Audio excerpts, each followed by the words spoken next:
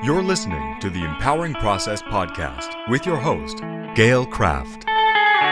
Listen as she holds frank discussions around how your purpose, being present, and trusting your power impacts your life. Whether you're an entrepreneur, leader, or developing your vision, you'll find wisdom and insights you can utilize right now. Welcome your host, Gail Kraft. Got it. Got it. Hello, everybody. This is Gail Kraft from the Empowering Process podcast. And with me, I have a guest that is David Doerrier. Did I say that correct? Yep, that's right, Doerrier. Doerrier. Okay. So David is going to share his story with us, and he's going to talk about what it's like growing up with a mother who is a narcissist. And here's why this is very interesting.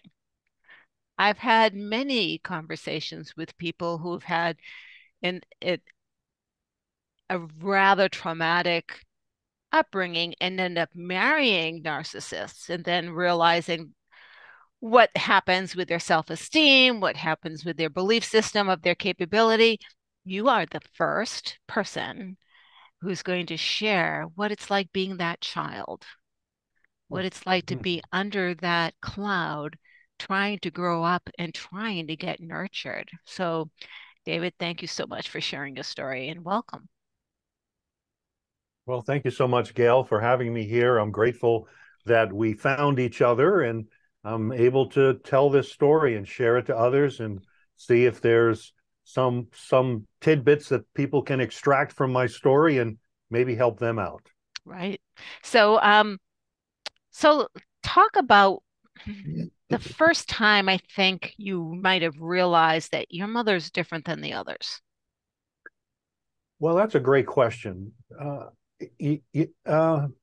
That's a great question. So I guess the first time was back in the 80s. I had just divorced my first wife. I'm on my third and last wife, but just after I divorced my first wife, I was at a point, I was living in California. My mother at that time was in Florida. I'm originally from New York, and my father had passed away already. And I was opening up to my mother on the phone. That was the first time in my life that I ever felt this way, that I was just open and vulnerable and crying on the phone to her and expressing my feeling. I had never done that. As a child, I was always quiet. Now, I'll get to when I discovered the narcissistic point. I didn't know that at this point. But as I was continuing to express and open and feeling vulnerable and crying, the conversation always went back to my mother. It always went back to her talking about herself or about something that was going on. There was never any discussion about me or empathy for me or asking questions of what I was going through and so on and so forth. Nothing. And so at that point, I didn't know the word narcissism at that point, but I knew that something was different. Something wasn't quite right. So to answer your question, that was the first time, and that was back in the mid 80s after I divorced my first wife. So growing up as a child under the umbrella of a mother who is incapable of nurturing, right? How did you get that kind of feedback that a child needs, or did you? Well, there's so much that I've learned since then through therapy and so on and so forth. At the time as a child, I didn't recognize a lot of things, but there was one traumatic incident that occurred when I was about 8 or 9 maybe years old. When I think about my life prior to this incident with my mother, I just really don't have many memories other than they must have all been positive, that I was a happy-go-lucky kid, and that's just my assumption. I really don't have much memory prior to that. But there was this one incident which kind of started the ball rolling in my in my the way that I viewed myself and my self-consciousness and my feeling good about myself. Was I was out, it must have been during the summer. I was out playing with some kids, and then one of the kids that I was with started picking on me, and one of the older kids started picking on me as well, and whatever they were saying got me to the point of running away and crying. I ran to my mother. I can still see it to this day. I'm standing in my bedroom. My mother is at the doorway. I'm crying to her uncontrollably, looking for support and love and compassion from her. And there was absolutely nothing. And at that point, my life changed, where I then became the kid that was picked on at school.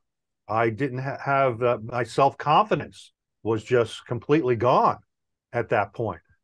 Now, it was because of therapy now as an adult that I was able to look back at that incident and kind of put two and two together and think of that was the thing, the catalyst that kind of got the ball rolling. Mm-hmm. But as a kid, I never talked.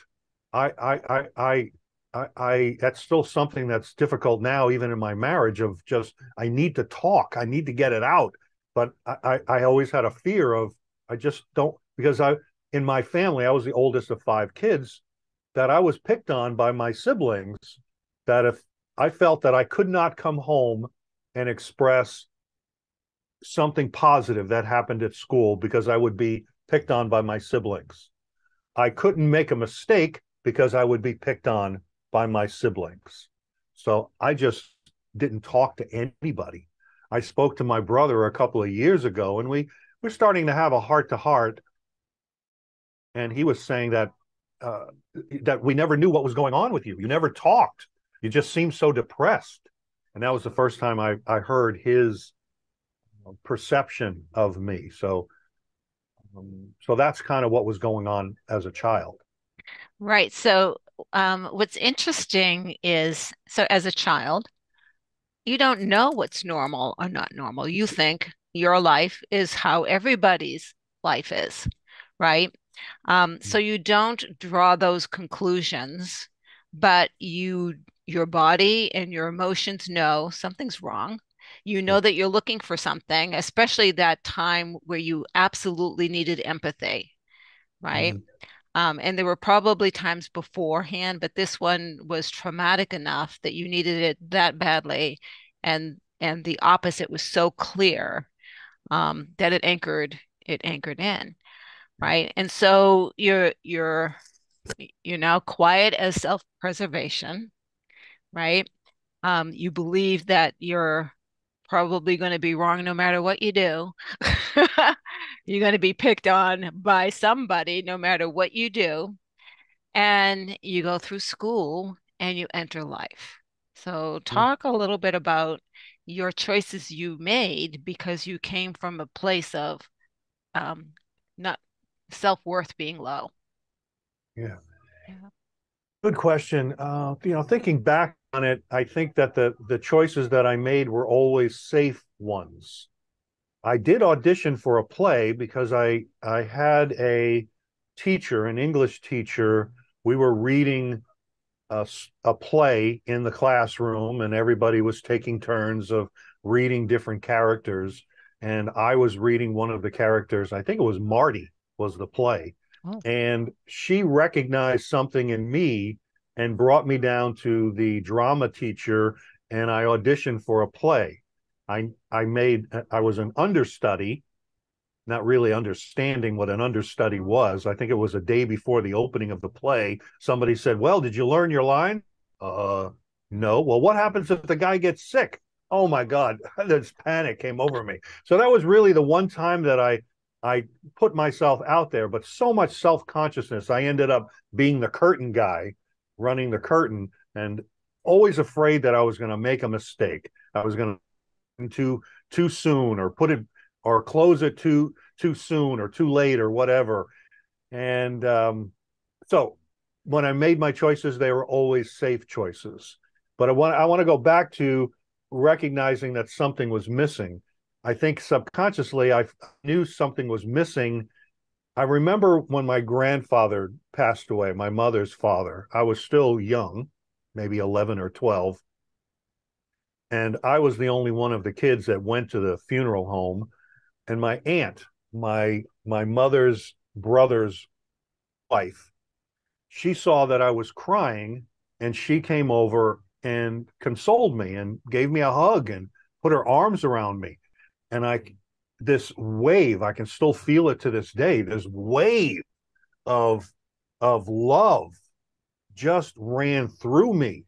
She brought me to the back when we went outside into the lobby area, and she sat with me for a few minutes and talked to me for a few minutes. At that point, I wanted to marry her. It's just that love, something that I just hadn't experienced before. And she has since passed, but I have been able to tell her that story. Mm-hmm. But so I guess subconsciously I was searching for something. Well, let me say this. I was always searching for something, but I never knew what it was. And if I had found it, I didn't even know if I would know that I found it. So right. We don't know what we don't know, right? Right. Exactly. I did many friends. Why do all the stupid boys in the school have all the girlfriends? And I'm a nice guy. I wasn't a bad looking guy, but I didn't think I was that. I didn't, my self-confidence. So maybe people would pick up on it. I never had a girlfriend or really any intimate friends of any sort, and always wonder, why do these idiots have girlfriends? And I'm a nice guy. Why can't I have a girlfriend? And so I love the fact that you were searching for something. And I think for many people, many of the listeners, right, they're searching for something and they don't know. I mean, and I can only speak from my own experience, right? There's this emptiness, and there's an emptiness, but you don't know how to fill it. Well, right? Yeah. Right. Yeah. And of course, years later, you realize you have to fill it yourself, and then what you're looking for comes to you. But when you don't know what you don't know, then how can you take the appropriate action? And so we go through life experiencing things from a perception of not being worthy, right? A perception of well, this probably won't work out anyway, right? But I'll give it a shot. And lo and behold, self-fulfilling prophecy, it doesn't work. So talk about how you chose your first marriage and then your second subsequent marriage, and why they didn't work out. Okay. Well, the first marriage occurred, I after high school, I joined the military. I went into the Air Force. And my second assignment was Korea. And I went there because I knew what the atmosphere was like, that there were a lot of women that were looking to marry American GIs. And I went there specifically to get married. I had really, well, not re- I had no experience with women up to that point. And now I'm in a situation where off base there are all these bars filled with women that are looking for a relationship with an American GI and eventually to get married.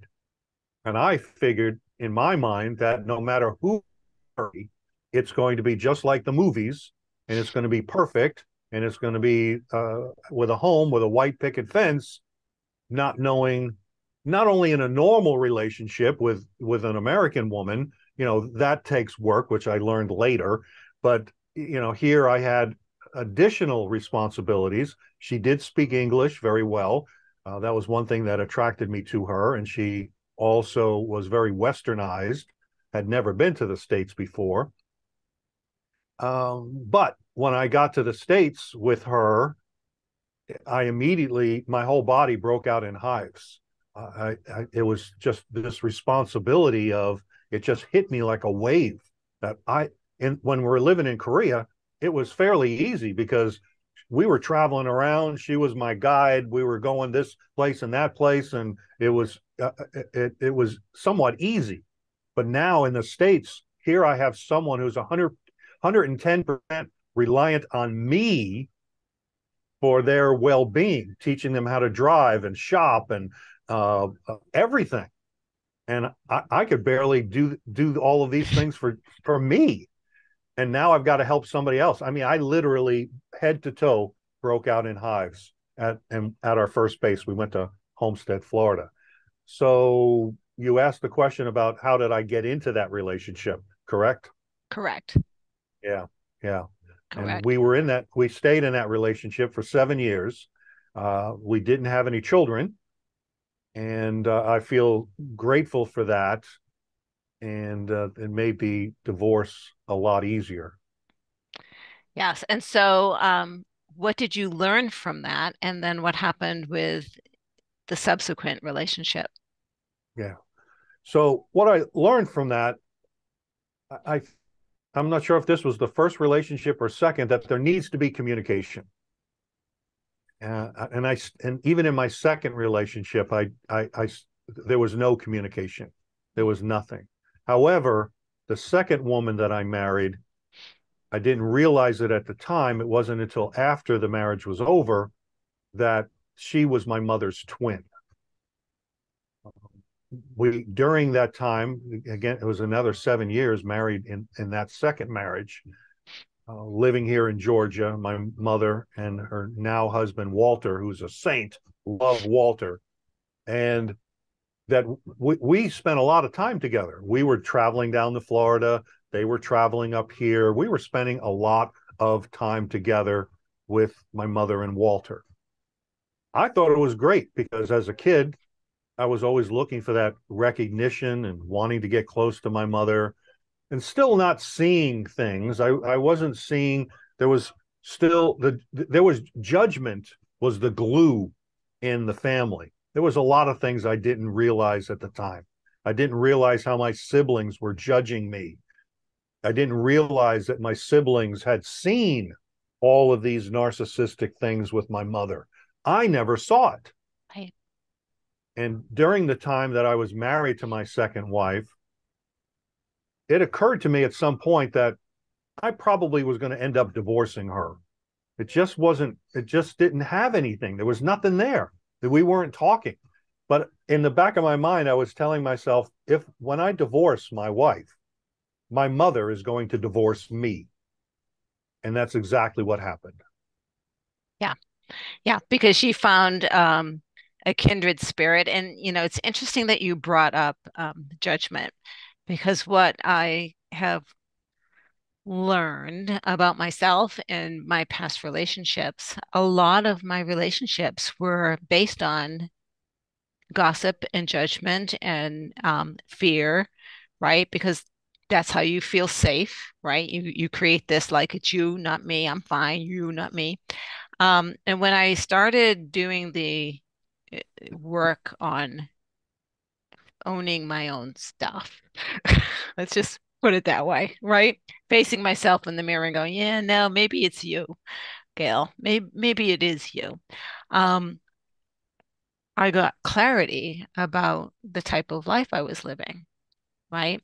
And so at some point you realized that divorcing your wife meant divorcing your mother, but when did you get clarity as to what it is that you need in your life and then sought help? Okay, good question. So a year after divorcing my second, I met my now wife, Donna, and after divorcing my second, there was a difference in my relationship with my mother, even before Donna came into my life. I couldn't put my finger on it, what it was, but there definitely was a difference in the relationship. And I should say that my ex-wife was spending a lot of time with my mother. Matter of fact, the day that I moved out of the house and into my apartment, my ex-wife was down there with my mother.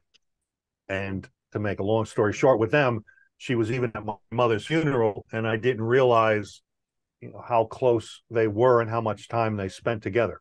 So when did I realize that something was wrong? Or when did I realize not something was wrong? When did I realize when the light bulb went off?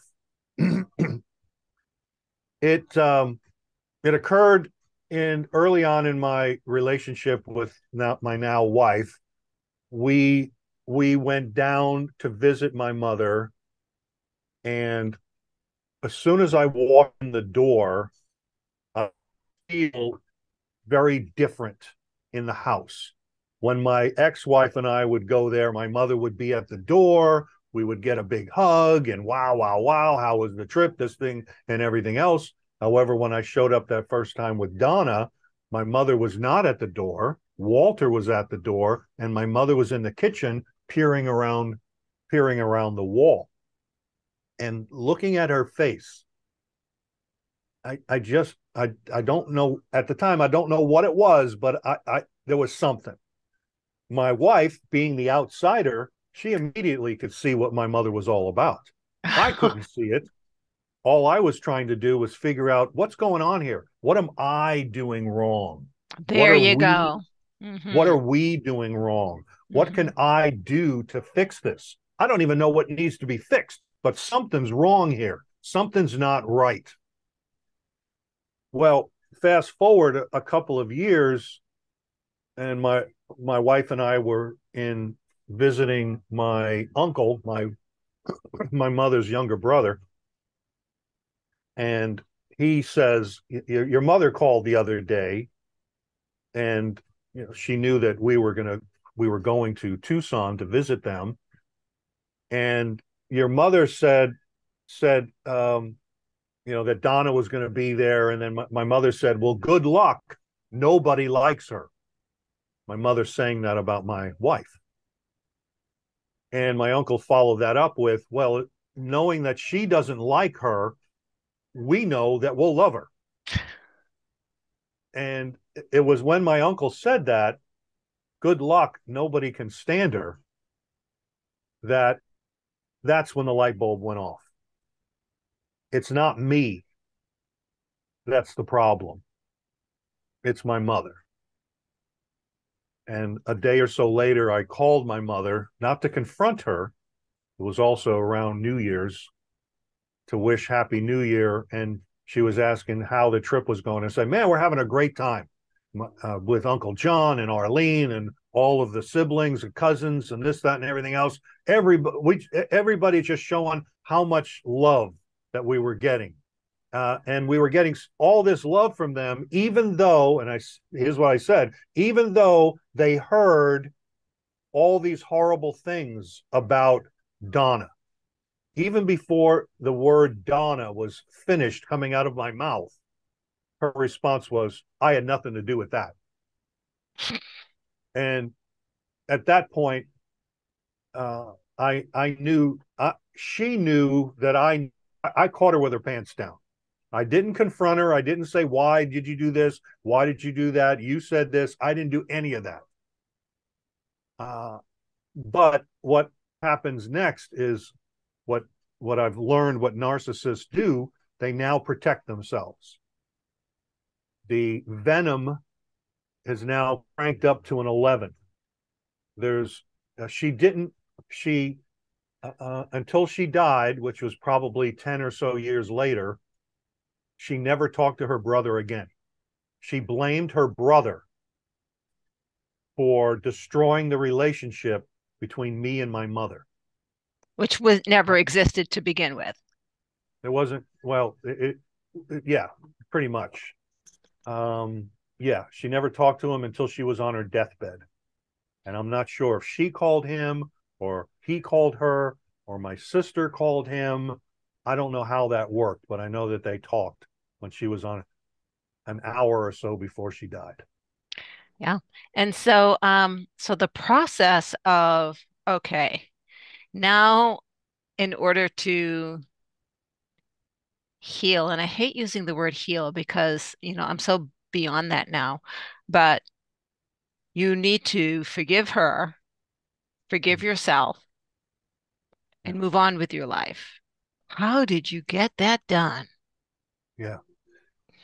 Well, there was counseling. And let me also back up. When I was a teenager, one of the things you were talking about of how do you fill that hole of that's something, and the way that I filled that hole was drugs, Hmm.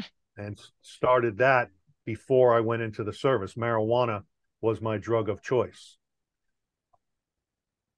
Yes, so I don't yes, so that happened, and then certainly going into the military. I went in the military in the late 70s, right after the Vietnam War. So after basic training and my schooling and all of that, my first day at my first assignment in Guam, I was stoned because I was greeted at the door with a joint. And not saying that it was certainly wasn't legal. However, the police and so on the base, they were looking for folks that were doing much harder drugs. So as long as you weren't stupid about marijuana, nobody was going to mess with you. Right. But it became part of my life up till just about a year and a half ago when I went for rehab.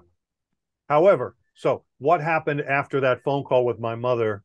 Um, so I started counseling shortly after that, and when I went into the counselor, the first things I said to him was, I want to be happy and I want to stop smoking. I didn't smoke cigarettes, but just the marijuana.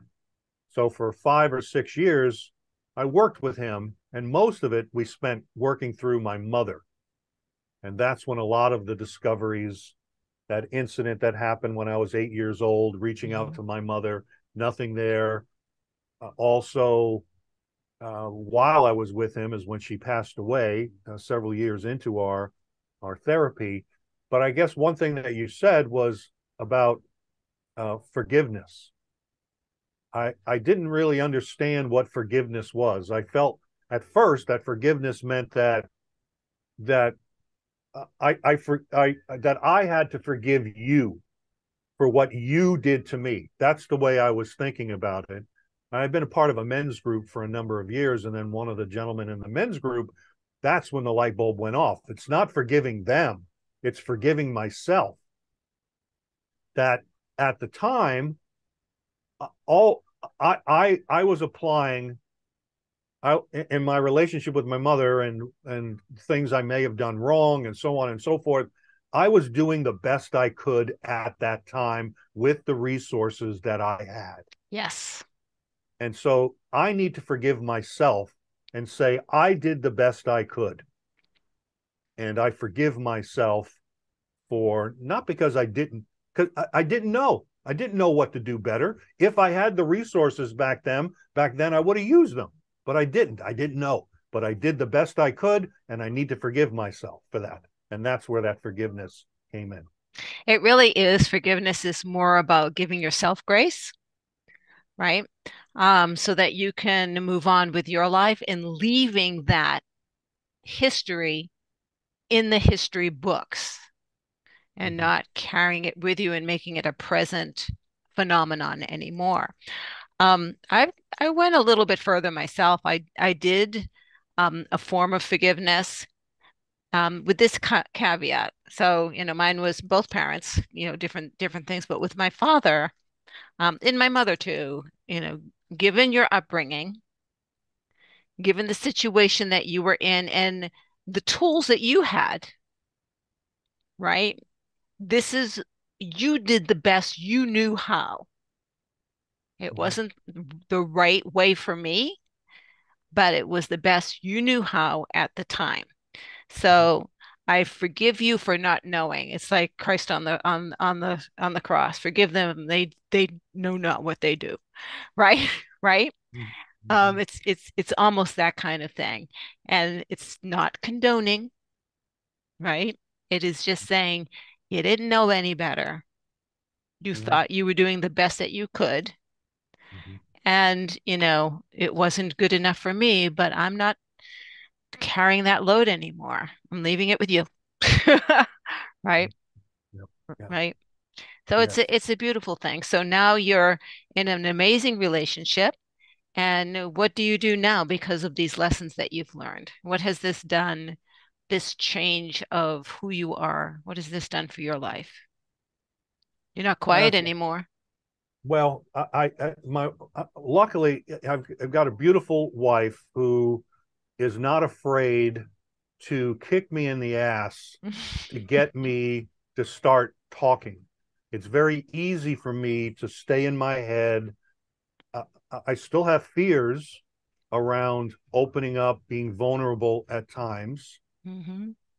but she does bring it out of me. And yes, definitely I've gotten better. There's no doubt about it that I have gotten better. Of just yeah, in the past I wouldn't talk at all, because if I talk, then that's going to start a conversation, and then I've got to be engaged. And it's interesting, my career today is helping people be better public speakers. I am great at coaching other people to be better public speakers, and my wife will many times will say, "You coach people on how to be a better public speaker, and you can't talk."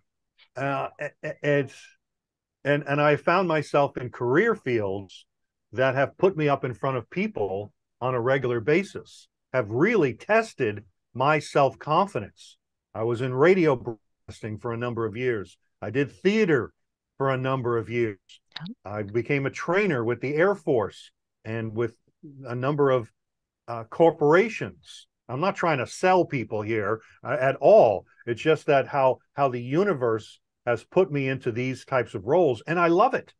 I love being in front of people, training them, because as many introverts, I certainly put myself in that category, that we are more comfortable on a stage in front of people than we are with small talk. So I'm not Right, sure what because your original.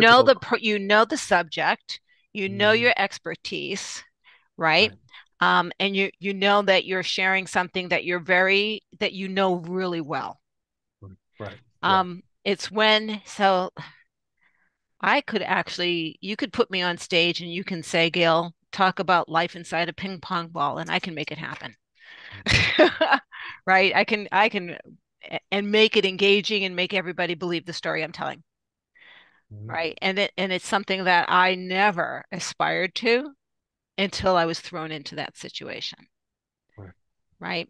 And so when did you realize that you could do this thing? Like the first time that you were put into that situation, what happened? That like, oh, I have to speak here and I can do this thing.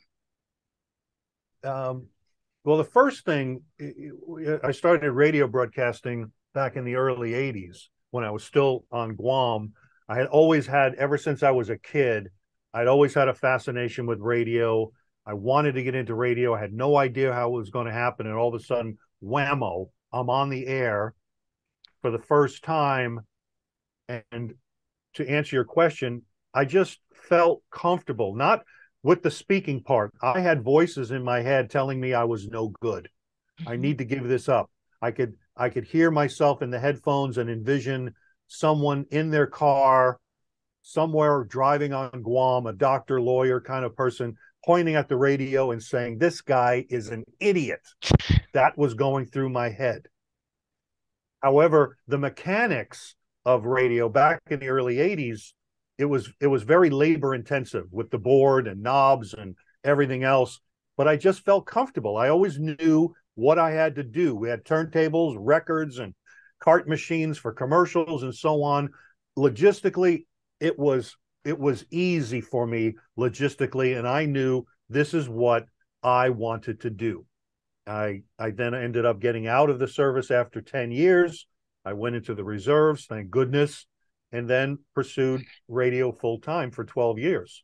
But one of the things I didn't realize in radio, because you're so protected, you're in your little room protected, but then it was shortly after I started working full time that they said, "Hey Dave, you're going to be the guy that's going to go down to the local car dealership and you're going to do the live broadcasts from there." Unbelievable, in front of people. I was scared to death, but something happened. It was like an out of body experience. It was like I could see myself on the stage. I was observing myself on the stage. Like, who the heck is that guy? Where is all of this coming from? It was an out of body experience. Isn't it And amazing? it felt great. Mm-hmm. It You was know, it was better than getting high. yeah, well, this is what happens. So I have a training that I do and a keynote on crafting the flow formula and getting yourself into flow and thereby how to get your team into flow. You're not going to get your team into flow if you're not. It's just not going to happen. You have to get into flow first, right? And when you're there, that out of body experience that you're talking about is what happens. And creativity, like I don't know about you, but sometimes when I am interviewing or if I'm with a client, I will get this inspiration to tell a story or to say something. And the person I'm with will go, well, funny, you should say that. I was thinking of that this morning. It's not funny. I'm in flow. And in flow is when your intuitive ability skyrockets. And you have no idea what comes out of your mouth, but it's gold. Always gold. So you were so so you saw that you not only did you have an out of body experience, it was awesome. It felt, I will say better than sex. It felt amazing.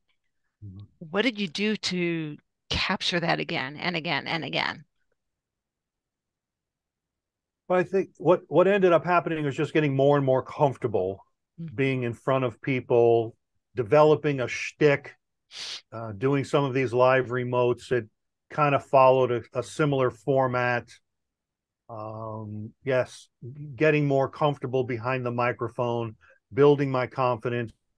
Yes, those voices were there. It was during that time that I also started in theater, community theater. So that got me up on stage, uh, learning lines and crafting, developing a character. Still, those voices were there. It wasn't the character on stage for quite some time. It was David on stage with all of my insecurities and all of my voices, and all I was doing was it was mechanical. I was just listening for the key word that would trigger me to mechanically say my line. It was just mechanical. Right? But at some point, it changed where I became the character and did more listening and learning more about the craft and quieted those voices. Those voices were still there, but they were a lot quieter. Right. The And those, voices, well, they yeah. do go. I don't want to say they never go. They do eventually go. Mm-hmm. But yes, when you're on stage, and um, so I've done a little bit of acting in my time, and I always got into character. The second that curtain went up, Gail was left somewhere, Mm-hmm. and whoever the character was. And the beauty about that, first of all, you can be anything. I Mm-hmm. mean, what a beautiful, I mean, next time, God, I want to come back as an actress. What an amazing thing to be able to play all of these archetypes, Mm-hmm. right? To the highest degree Mm-hmm. and just have fun with it and mold it, Yeah. right? Yep. Yep. Yep. Um, you can also heal yourself Mm-hmm. through Mm-hmm. playing a character. Yeah. Yeah. Yeah, yeah. Yes. So, Uh, so amazing. So now, so you teach people how to be on stage. You teach people how to use their voice. You teach people how not to be afraid of those little voices in the back of their head. mhm. And if someone wanted to know more about you, Dave, and wanted to get in touch with you, how would they do that? Well, there's a couple of ways to find me. One is my website, presentyourwaytosuccess.com. Another is to look for me on LinkedIn. I am posting every day presentation skills tips and definitely reach out and connect with me. And once you find my website, you'll find a number of different buttons on there that all lead to the same place. You can set up a free complimentary 30-minute coaching session with me, pick my brain on presentation skills, and if you feel that you'd like to take it to a next step, we can talk about that. One of the things I throw in here that led me to this is eventually the Air Force Reserves noticed that, for 28 years, I was in the same career field, and they noticed I was doing some impromptu training in my unit, and then said, there's a Dobbins Air Force Base in Georgia is looking for an instructor for folks coming into our career field. Would you like to go?